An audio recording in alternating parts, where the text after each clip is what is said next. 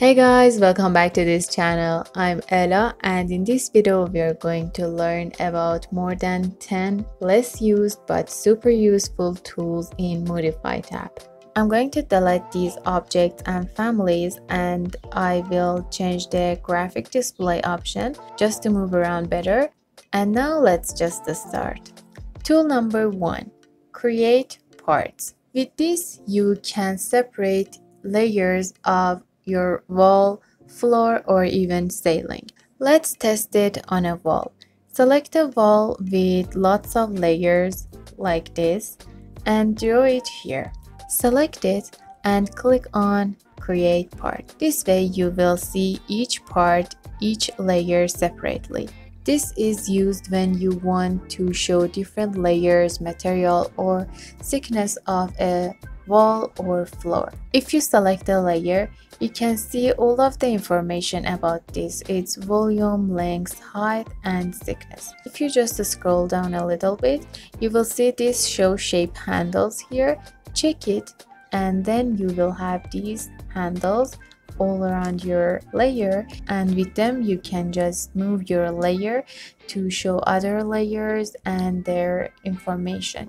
You can do this for each layer, and then you can just simply go to annotate and use text to create title and add thickness for them. And also if you select them, you can add these arrows like this to be more specific. This is useful when you want to present an idea or element. Tool number 2.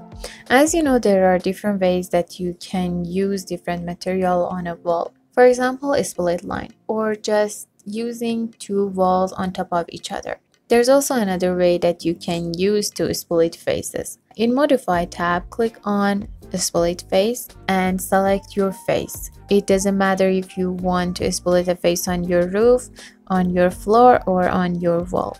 Select that face, and then you can just simply create boundaries where you want to split and hit finish. Now you have separate face on your wall, and if you want to know how you can change its material, we need to move to tool number 3, which is this paint option here. To use this, you just need to select your splitted face and click on this paint here. Click on the material that you want and then click on that splitted face. Tool number 4 is groups. If you want to create groups of some elements, let's say these 3 windows here, you just need to select them and click on this icon here. Because we have selected only objects or families, this is a model group. Let's call it window.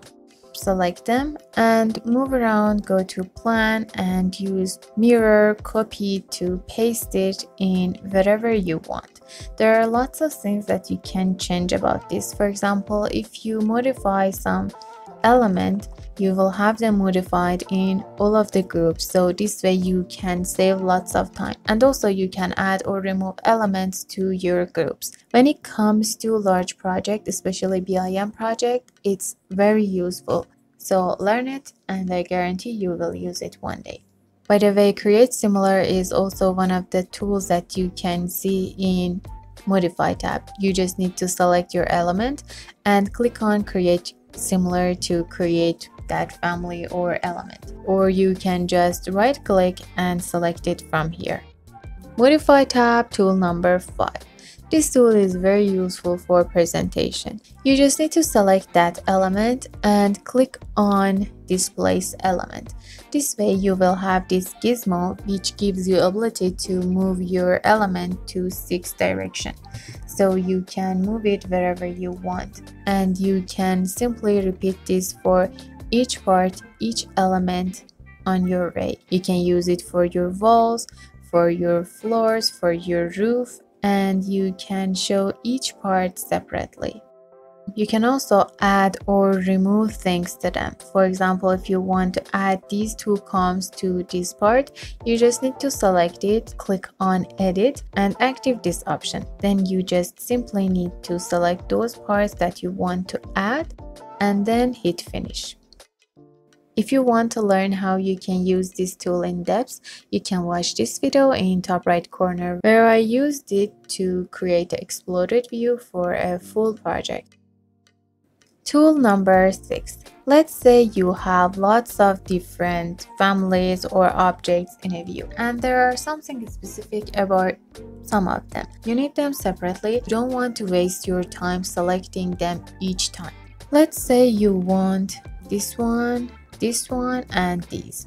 This option is active when you select more than one family or element. You're going to create selection. Click on Save here and give it a name. Now, if you want to use the same chairs in this part, you just need to go to Manage and load your selection from here. Select it, okay, and you can just simply copy them to this part or this part. This option is useful when you want to work with rebars or things or objects that you are using multiple times in your project. If you want to save your time, learn how you can use this option. Tool number 7. If you are working on a renovation project or redesign project, this tool is very useful for you. Let's say you want to destroy this wall and create something else. How you want to show you want to demolish this. You have this option here. You just need to click on it and then simply select the wall that you want to destroy. You see that it will become something like this, and with this you can just simply show part that you want to destroy. It works on elements, it works on door and windows, and if you have any families, you can use it for them too. It's simple, easy to use, and very helpful. Tool number 8. How you can create dormers like this. It's pretty easy actually. You just need to create 3 walls and then attach their bottom, their base to a floor or this roof. Then create a roof for them and attach their top to this roof. This way you will have something like this. It's pretty clean, it's fit, but we have this overlap here between this roof and this roof. How you can fix this with this join roof option here. You just need to select it and then select the edge or the face that you want to be attached, like this one, and then select the face of the main roof and it will attach perfectly like this. Now you have no overlap. Go to architecture and use this opening shaft by face to delete and remove these parts. Tool number 9. Let's create these walls here with different layers.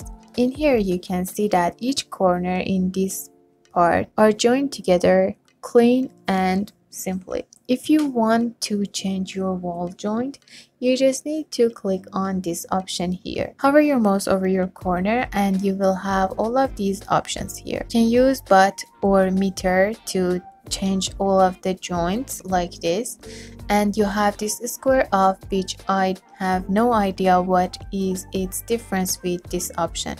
In display, you have 3 options here. Clean join and use view setting are basically the same, and if you want to show there is no join between these 2 walls, you can use this option, which gives you this view. And in this part you can choose if you want your walls to be joined or unjoined like this. Tool number 10, which is very similar to wall joint, is beam or column joints. Let's go to structural view and create some beams. This option, beam join, beam column join, works only on beams in corner and it's not working in this part. If you click on it, and you will see this one grays out and these arrows appears here. By just simply clicking on these arrows, you can change their connection type. You can also have something like this and you can lock it with here. Use this if you want to have clean and accurate beam or columns. While we are here, let's test another tool for this part. You see that there is this distance between these 2 beams, and if you extend one of them, they will not join simply. To fix this, you need to cope this beam. Click on this option here and then click on your beam and its reference like this. If you go to left view, you see that it's cut exactly to the shape of this beam. And if you want to change this distance, this coping distance here, just go to properties and scroll down a little bit. You can see this coping distance here. If you want it to be more, just give whatever number that you want. But if you want to have no distance, enter 0, and then you will have this clean code like this. Tool number 12, which is the last tool that we're going to talk about in Modify tab, is this match type properties. We have something similar in AutoCAD, which is very useful, and actually you can use it in here as well. You need to just simply click on it and then select your reference object, family, or element like this, and click on the family that you want to be changed like this. With this option, you can match all of the options and parameters in type properties. So yes, that's it. I hope this was useful for you and you enjoyed watching this tutorial. Don't forget to like and subscribe, and if you have any comments or questions, leave them in comment section below. And I will see you in the next tutorial.